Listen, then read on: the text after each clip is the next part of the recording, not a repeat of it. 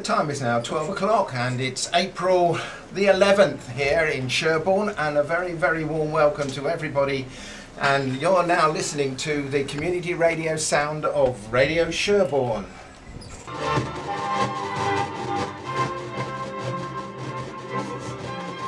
Yes, and a very warm welcome to one and all, and welcome to the very first broadcast from Radio Sherborne. We're surrounded here in the studio down in the Rendezvous in Cheap Street with some of the presenters that we've got today. We've got Ross and Ryan, who are going to be on a little bit later on. We've got Susan, we've got Dan, and we've got Steve.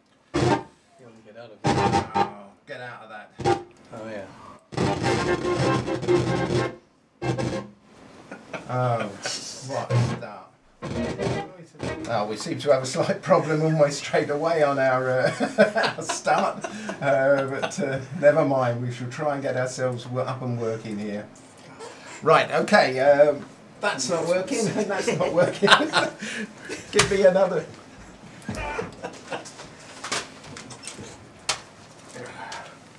I was just thinking, Chris. Yeah. With broadcasting, you can never be on time, can you? No. You're either early or you're late. We're late. And I think we have to own up and put our hands in the air and say, we were late. We were late. We were stuck outside this building. We were locked out. Yeah. Not an auspicious start. Wasn't it? But let's hope it. Let's hope things can. Oh, things can only get better. Things don't get better. Let's start with this one from the Moody Blues. At least it'll get us going and give us 5 minutes to sort ourselves. What we feel is we've done a lot for the school, but we haven't sort of done enough for the community, and so that's what we tried to start doing. And as a member of the school mentioned that there was going to be a Radio Sherborne, we sort of took the opportunity to get down here and is up to the challenge. There are a lot of music on there which is most of the population of Sherborne, but there are also younger people in Sherborne, which is what our broadcasting will be. It'll be sort of younger generations, top 40s, stuff like that. How important do you think it is to get younger people into the habit of listening to the local radio station?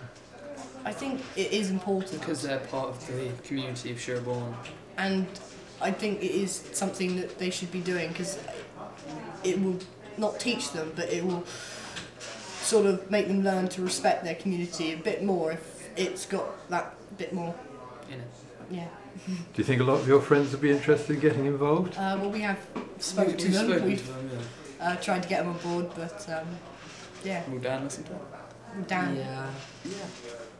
Dan was eager to come down and sort of help us. So.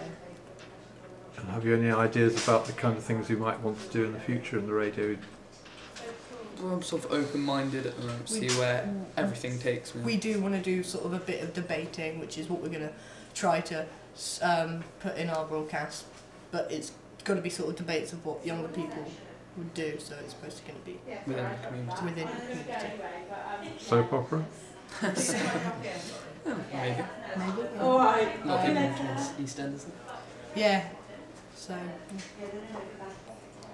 The BBC don't give us very much coverage for us up in here in the North Dorset or North West Dorset area, and we really needed something, so I thought, right, what we need is a community radio station, and I took my idea off to the local council, and they backed the idea, and from then it slowly grew. We had a nice little article that the Western Gazette did in the newspaper, and the volunteers started rolling in, and here we are 8 months later. We've got ourselves a bit of a temporary studio, but we're going to have a brand new studio built about 10 or 15 feet away from where we currently are, and we will be installed here a little bit more permanently than we are for our 1 week broadcast that we're doing this week.